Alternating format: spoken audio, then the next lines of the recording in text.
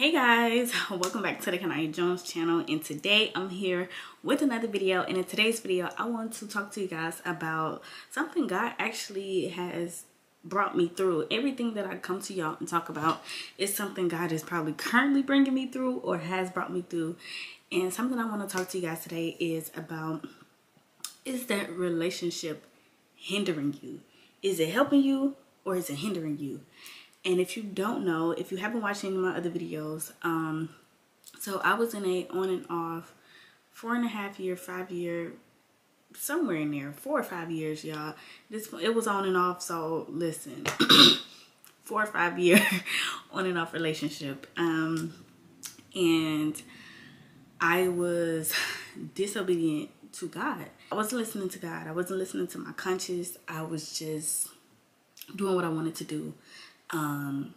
So I want to talk to you guys about that. And as you see by the title, like, I want to help you identify if the relationship in your life, or it could be a friendship.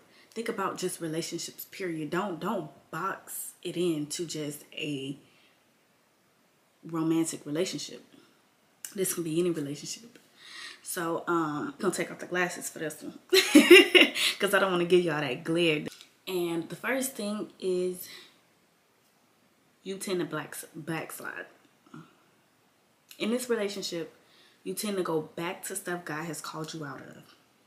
You tend to disconnect yourself from God. That was something that was so heavy in that period of my life when I was in that on and off relationship. I was so distant from God. Like, when I mean distant, meaning like I didn't want to pray. I didn't want to read my word. I didn't spend as much time with God. In the period, I didn't even spend no time with God, because the relationship kept me far from God. Because in the relationship, I was being disobedient to God, and sin separates us from God. It don't separate God from us, because God will never leave you nor forsake you.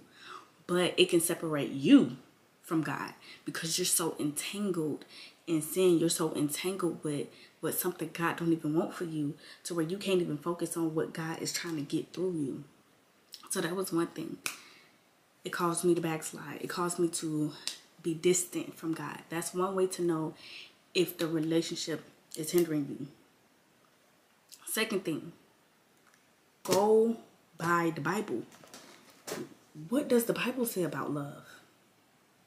Let's find out. Because it's in the Bible. Let's find out. 1 Corinthians chapter 13. It say, love is patient and kind. Love is not jealous or boastful or proud or rude. It does not demand its own way. It is not irritable, and it keeps no record of being wrong.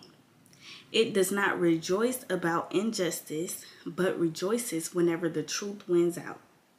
Love never gives up, never loses faith, is always hopeful, and endures through every circumstance. Go back to what the Bible says about love. If it does not align with what the Bible says about love, then that's another way to identify, okay, this is not biblical love. If in that relationship you're doing things that go against the Bible, it's a hindrance to you. Anything that gets in the way of you and God and hinders your relationship with God, hinders your obedience to God, that is a hindrance. Because sometimes we call ourselves to certain people. God did not call me to be in a 4-year, 4.5, 5 year, whatever, on and off relationship. I called myself to that. I probably was supposed to just be praying for the guy. I'm going to be honest. I probably supposed to just be praying for him and just a friend or something. But I called myself to stuff. So what are you, or did you call yourself to that relationship? Third thing, you will not have to drag no man to Christ.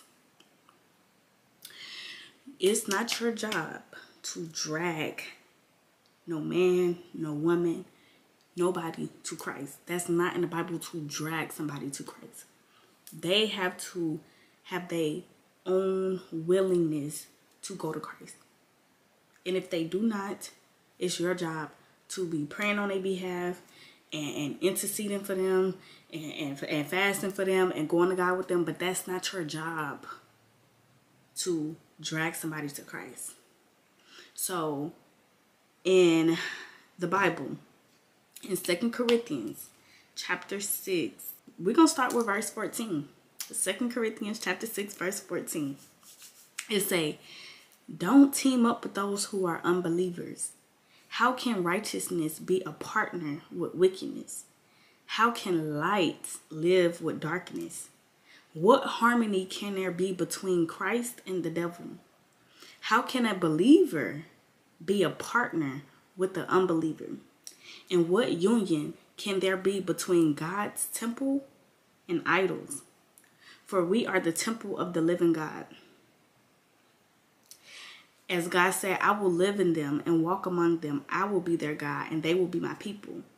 Y'all, verse 17, it say, therefore come out from among unbelievers and separate yourselves from them, says the Lord. Don't touch their filthy things and I will welcome you. I said, what? So the third thing is, if y'all are unequally yoked, it's hindering you. If you believe in the Lord, you're trying to follow the Lord. Not saying you're perfect. This is nowhere in here saying perfect. This is if you know you're trying to live for the Lord.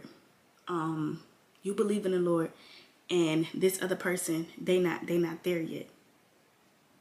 It's your job to pray for them, not drag them. God say, listen. In the Bible, it literally say, 2 Corinthians, like I told y'all, 2 Corinthians chapter 6. I want y'all to read it. But it say, come out from amongst unbelievers. God literally called us to not be unequally yoked. Don't be unequally yoked. And there's more scriptures in the Bible about being unequally yoked. But God said, don't even touch their filthy things, because you trying to. This was me, and the reason why I'm able to speak on this is because I went through it. And every time you're disobedient to God, it's costing you something. You will never be disobedient and it just be free. It costs you something. God is so gracious though, because we don't even get what we deserve. I didn't even get what I deserved out of that. God was so gracious. But I'm just saying, disobedience is not free. Disobedience gonna cost you every single time. It could cost you your time. It can cost you heartbreak. It can cost you a disease. It can cost you a baby out of wedlock. It can cost you all type of stuff. You know a relationship is hindering you if you're unequally yoked. Go back to the Bible. But yes, y'all, those are three main things that I want. I can go on and on and on, but I want to be led. I'm led by the Spirit, and those are the three main things that the Lord want me to touch on. So if I come back with a part 2, I come back with a part 2. But I just want to let y'all know, like, it's not worth being disobedient over. I'm going to be honest with y'all. I tell the truth, shame the devil. It's not worth it. But yes, I hope this helped you.